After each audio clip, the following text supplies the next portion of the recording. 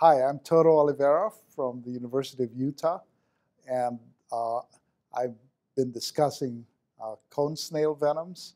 So far I've been talking about the biology of the cone snails and how they use their venoms and how we can apply individual components of these venoms for biomedical science.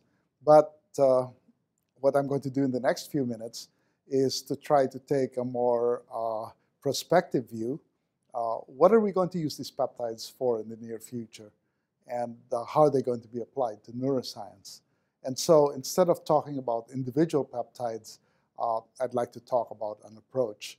And in order to talk about that approach, I'm first going to focus on one general problem in neuroscience. So what I'd like to do is just to remind you that these venoms are organized in that groups of venoms act together. We call those cabals. And the groups of venoms act on functionally linked ion channels and receptors to affect a dramatic physiological endpoint. But the key thing is that each venom peptide has its own specific molecular target. And so these general principles that we've learned from cone snail biology are in a sense the inspiration for the new approach that we're taking. So the idea is we're not going to use each peptide as a single tool, but try to use them in concert to address questions in neuroscience.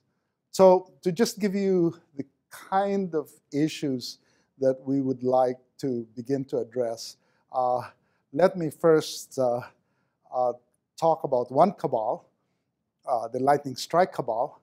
And so I've discussed how a combination of kappa and delta Conus peptides are used to instantly immobilize a fish. So this is the mixture of toxins that allow a fish hunting cone snail to capture fish by causing essentially gross hyperactivation of the nervous system. But in fact, there are many other biological situations where this combination is used. Scorpions use it to capture their prey as well, as do spiders. And other types of snails, like the snail hunting cones, also use it. So let me just show you a snail hunting cone. This is the cloth of gold cone. And when it injects its venom, which it's about to do here, what you're going to see is a dramatic change in the behavior of the snail once the venom has been injected. And so what you're going to see is the snail now is hyperactive, there's no question. It's unable to move in a coordinated way. And all you have is this snail going back and forth. So why does the cone snail do this? Why does it want to do this to its prey? And the reason is that, in fact, the cone snail has a problem. If you're going to hunt a snail and you want to inject your venom into that snail, all snails, the moment you touch them at all, what they do is they go deep inside their shell. And that would be a problem if that's your prey, because the cone snail has no way to break the shell. And so it has to cause the capture of that snail with the animal outside its shell. And so by hyperactivating the prey, you get this motion back and forth. The animal is unable to retreat into its shell, and therefore that makes it easier for the predator to eat it. So you can see that this is a different context for using the lightning strike cabal, but it's the same configuration that's used. You keep sodium channels open, you block potassium channels. But the question in this case is which sodium channel is being targeted and which potassium channel. And in general, there are relatively few types of sodium channels. In mammals, there are 9. But the real problem is potassium channels. There is a vast complexity, which is almost completely undefined. So what do I mean by that? So potassium channels are made from 70 different genes, which are grouped into subfamilies. And the problem is that the functional potassium channel is a tetramer. And you can assemble different genes to form tetramers. So if we take one example, one subfamily of potassium channels called the shaker subfamily, we have 8 different genes, Kv 1.1 to 1.8. And what happens is that you can, at least in vitro, combine these in any way you want.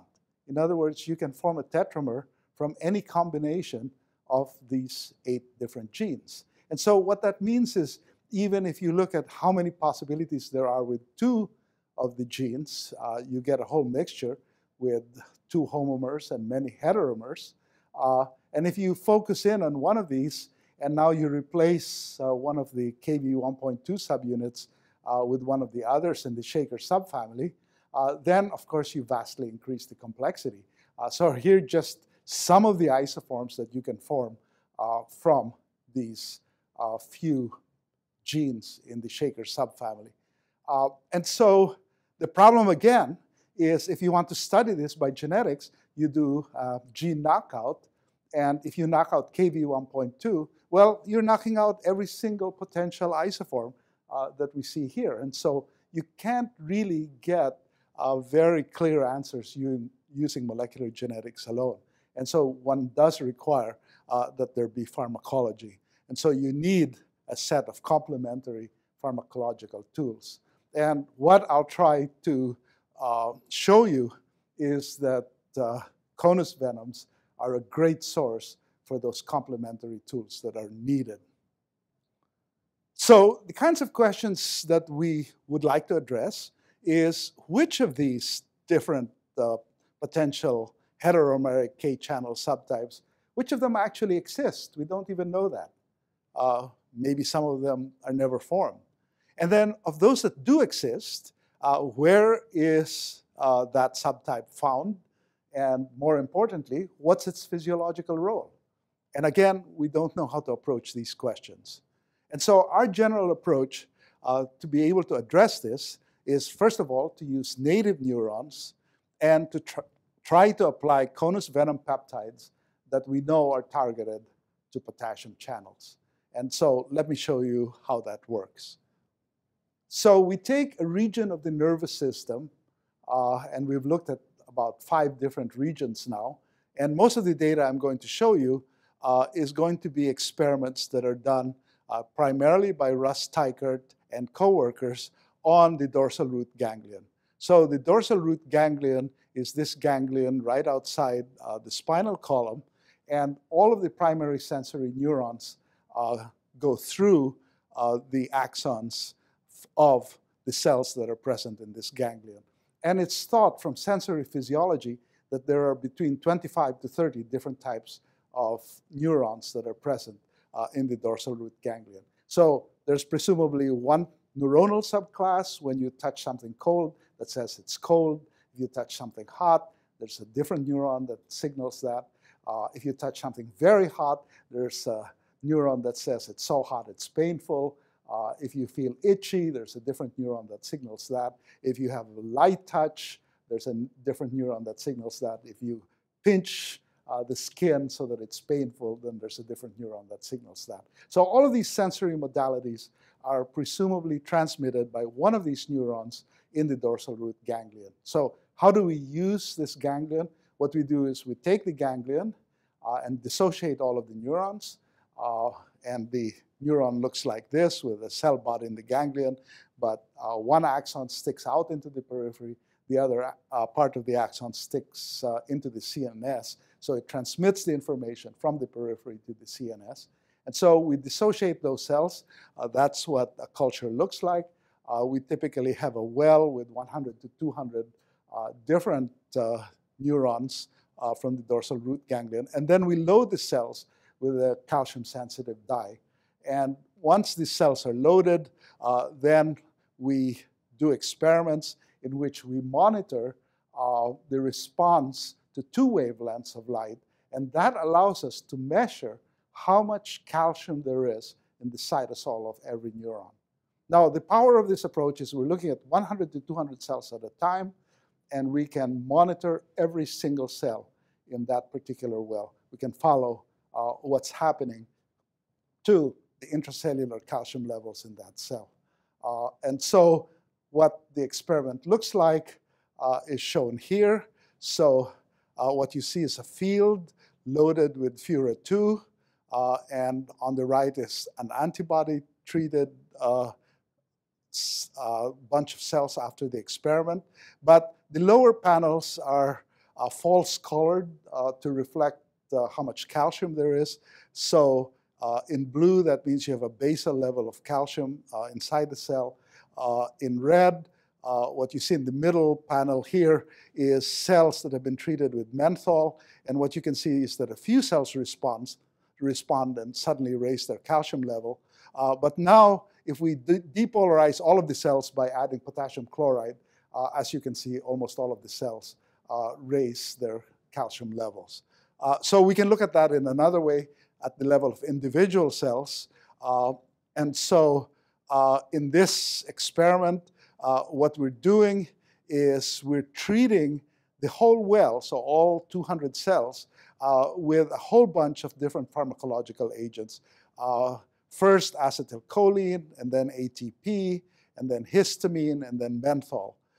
And so if we monitor the cells at this point, then you can see that everybody's at basal levels, and so all the cells are blue. But now if we monitor the cells at this point, you can see that most of the cells are at basal level, but a few cells do respond to menthol. So at this point, we're adding menthol. And so you can see in the actually whole field, only a few of the cells are responding. But when we add potassium chloride, as shown at the very end, almost all the cells that are neurons respond. So we're recording right at the point where we're adding potassium chloride. So this tells you which cells are responding and which not. And as you can see, we've monitored 6 different cells out of the 100 or 200 present. And you can see that the cells are responding differently from each other. Different cells have different responses. And so presumably the cells that respond to menthol, because menthol activates the cold thermosensor in these primary sensory neurons, those are the cold sensitive cells. While the cells that respond to histamine, it's known that when you feel itchy, histamine is one of the components that causes you to feel itchy. And so presumably that group of cells are the itch sensitive cells. So we can begin, because of sensory physiology, to separate different types of cells and to connect the properties of those cells to their physiological function. So the other way we use this particular platform is we keep on adding potassium chloride every 5 to 7 minutes or so. And that's what's shown in the traces shown here. And then we pre-incubate with a compound shown on the bar. And if that compound is pharmacologically active, and especially if it acts on ion channels that are voltage sensitive, so voltage sensitive sodium channels, calcium channels, or potassium channels, then we will affect the size of the response. And so shown is the response to tetrodotoxin, which inhibits sodium channels. And so when sodium channels are inhibited, there's less calcium that comes into the cell. However, if we treat with TEA, which inhibits potassium channels, then what happens is potassium channels are inhibited, and therefore potassium channels don't terminate the entry of calcium, and you get more calcium in. And so you see that type of response as well. So these are the kinds of effects that you see in some of the cells. And in essence, by looking at 200 cells and maybe 30 different types of cells, we are able, therefore, to detect the presence of any sodium channel subtype, any calcium channel subtype, and any potassium channel subtype that's expressed in any one of the 30 different types of cells. And this is a very high content assay. And so now we have a lot of peptides that are quite specific for ion channels. And basically what we do is we apply these peptides from cone snail venoms to these types of preparations from the DRG, dorsal root ganglion. And what you can see shown with the red arrows are two types of peptides that are known to target potassium channels. And when they were discovered, it was thought that one of them, R3J, was specific for Kv1.2 channels, and the other one, PL14A, was thought to be specific for Kv1.6 channels. So when we apply these to peptides, and their structures are shown here, and as you can see, they're unrelated to each other, but they both block potassium channels, and they come from different snails. But now when we apply them to these dorsal root ganglion cells, what you can see here are shown 4 classes of cells. And the first 2 classes respond to the first peptide, R3J, but in very different ways. You have a fairly mild response with the first group and a really strong response with the second group. But neither of those groups respond to the first peptide, PL14A. The third group responds to the PL14A peptide, but not to the R3J peptide. And the last group doesn't respond to either peptide. So in this experiment, 80% of the cells were like the last group. They don't respond to either peptide. But there were cells that responded to one or the other peptide. So we thought, okay, what that means is that there's Kv1.2 containing potassium channels in the first 2 groups of cells, and there's Kv1.6 containing potassium channels in the other group of cells. And we could identify what some of these cells were because we can genetically label some of the cells that respond. And it turns out that some of the response to this peptide that hits the Kv1.2 channel, the R3J peptide, are cells that are labeled and they are mechanoreceptor containing cells. And so by combining genetics with this pharmacology, we can begin to localize in which types of cells different types of potassium channels are. But we really haven't bitten the bullet. We haven't really identified which heteromeric form of potassium channel is expressed in these different types of cells and what that physiological role is. And so what I'd like to show you is how we approach that. And so here's an experiment where we use the R3J peptide, but at different concentrations. And what we find is that some cells, group B, respond to very low levels of the R3J peptide, 25 nanomolar. On the other hand, another group of cells in group C don't respond to the peptide at all until you get to a high concentration, 1 micromolar. And it turns out that it is this last group that probably has the homomeric Kv1.2 potassium channel. Because in vitro, when you form this homomeric channel, it has an affinity consistent with its only being activated at concentrations close to 1 micromolar. So what is going on with the cells that are activated at that very low concentration? And my collaborator, Heinz Terlau, has essentially cross-linked these potassium channels together to try to solve this problem. And what he's found is that these are likely a heteromeric channel with 1 Kv1.1 subunit and 1 Kv1.2 subunit. And it turns out that this peptide, which we thought was specific for Kv1.2, is probably really targeted to this heteromeric channel, because it has an over 100-fold higher affinity for this heteromeric combination than for this homomeric combination.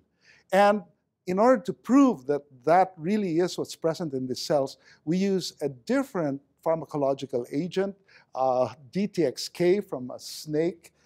And this is specific only for potassium channels that have a Kv1.1 subunit. And as you can see, the group B cells respond to the snake toxin. The group C cells do not, showing again that those cells have a homomer of Kv1.2, but the group B cells have a mixture of Kv 1.2 and 1.1. So for the first time, we feel we have identified a heteromeric potassium channel that isn't really composed of only a single type of subunit. And now we want to address the question, what is the physiological role of this potassium channel in the neurons where it is found?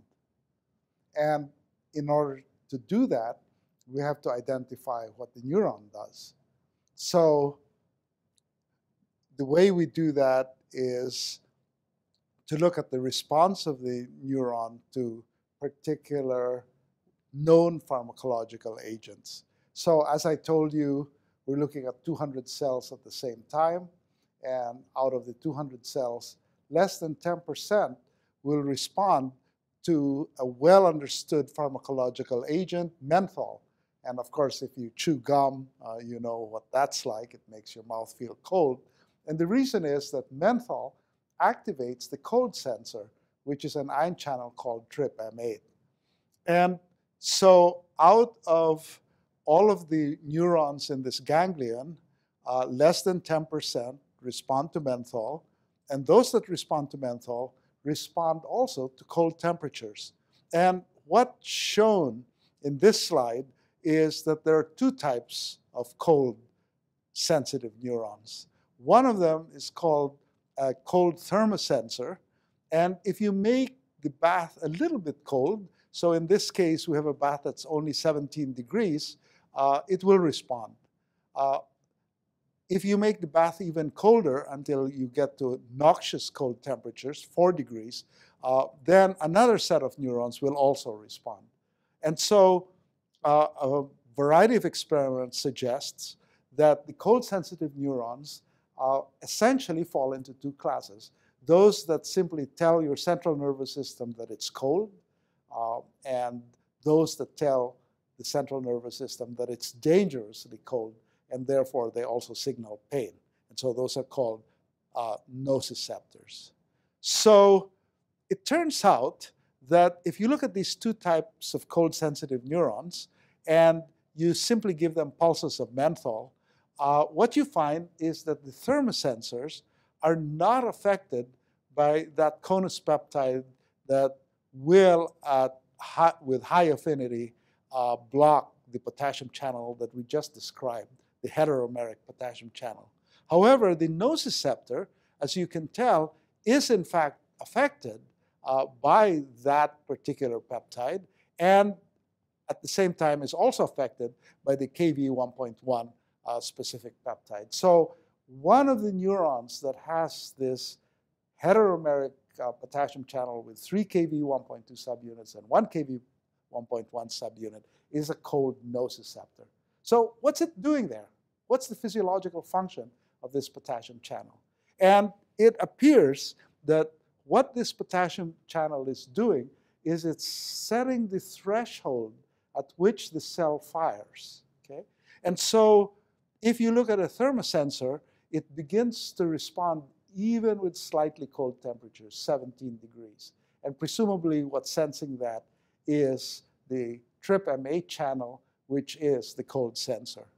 However, the nociceptor also has the same cold sensor. So why doesn't it respond to this mildly cold temperature?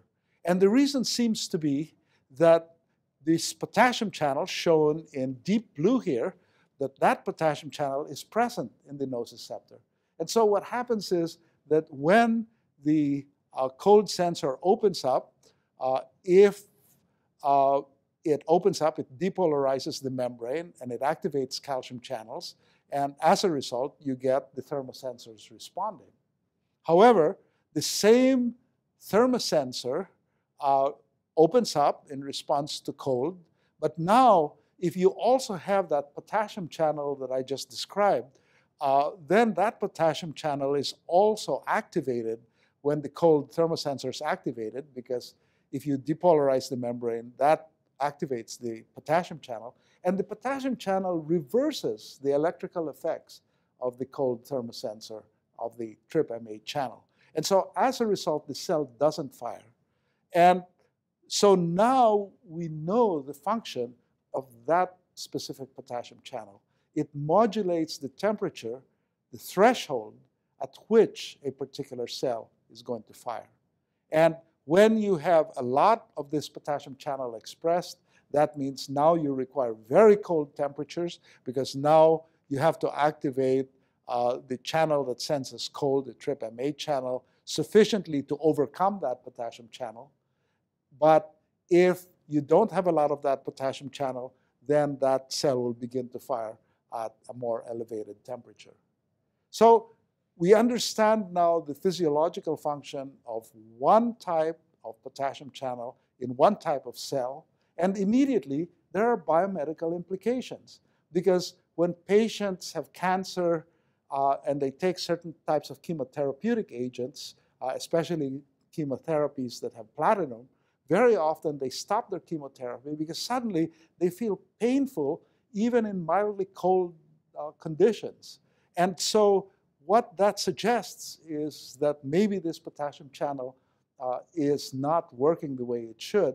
And so instead of only sensing very cold temperatures before you feel pain, now these cold nociceptors will begin to respond to higher temperatures. And so this is a biomedically important problem. So you can see this is only the first type of heteromeric channel in a single type of cell.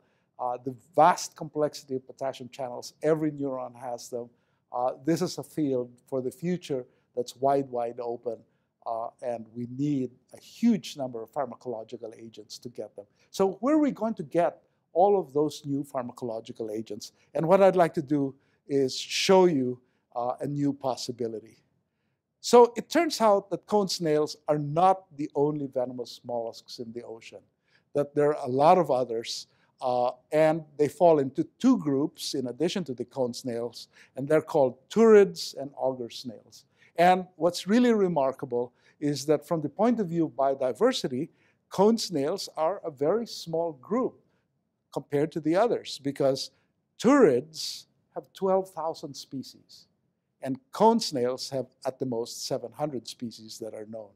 So if there are that many species of turids, why don't people study turids? Well, the reason is they're very hard to get, they live in deep water, a lot of them, and they're very small.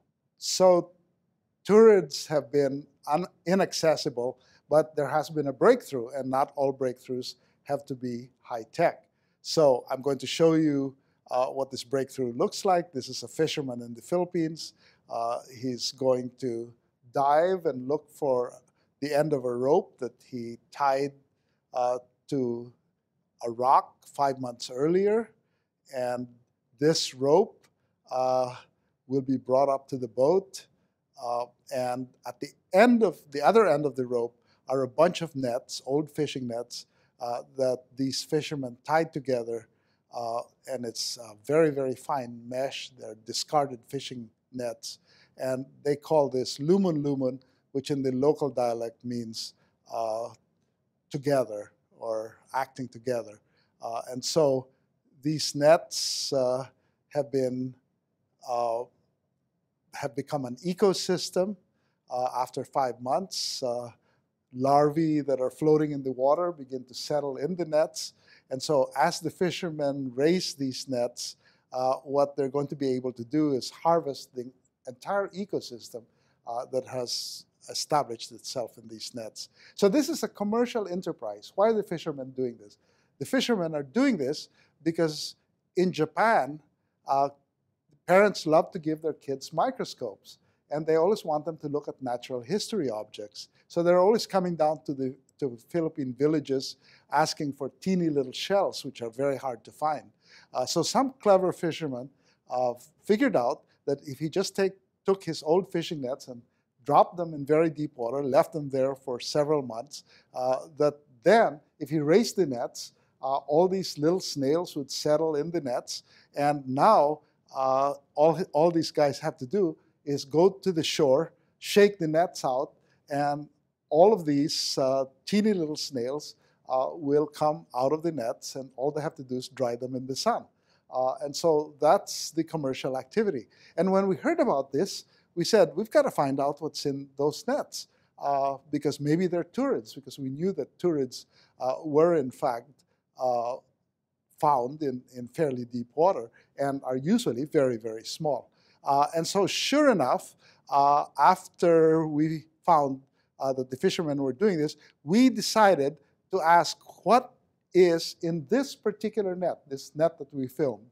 And so what we've done is we've analyzed the contents of a single lumen net. And so here are the fishermen bringing it in, and their commercial catch looks like this, lots of small shells. That's a 1 centimeter scale bar. So these are adult micromollusks that are mature when they're 3 to 6 millimeters in length. And here it turns out there were 1,000 different organisms, 300 different species, and by far the biggest group are the snails, 155 species of snails. And when we look at those, 30 of those are turids in a single net. 30 species in one net. So what that means is now we can take those 30 species, we can analyze their venom ducts, we can figure out what's being expressed. And the conclusion from this analysis is that whether you're Conus geographus, a snail this big, or whether you're a little turid, which here's the commercial product that the Japanese sell in for really very expensive prices in downtown hobby shops in Tokyo. But there are turids in here that are tiny, 2 millimeters in length, that your venom is equally complicated, equally complex. And so although these are very small animals, with modern biological techniques, we can access what they're expressing, and we can begin to synthesize these peptides. And so the first peptide that we synthesized came from the snail shown in the arrow, which is a very small turid, and here's the sequence. And what we found out is it's a potassium channel inhibitor, and what it does is it causes potassium channels that are a subset of those affected by a Conus peptide, PL14A, to be affected. And so with this very novel peptide from this very small turid, we're now able to begin to tease apart the different forms of potassium channels that presumably contain a Kv1.6 subunit. So for us, this is a real breakthrough, but what I'd really like to address is that there are many problems in neuroscience. Many of them cannot be solved by genetics alone. We're going to need tools to be able to address these. And now we not only have 700 species of cone snails, we have 12,000 species of other venomous mollusks as a pharmacopoeia and a source of these future tools. And I think that's part of the future of what venomous peptides are going to do.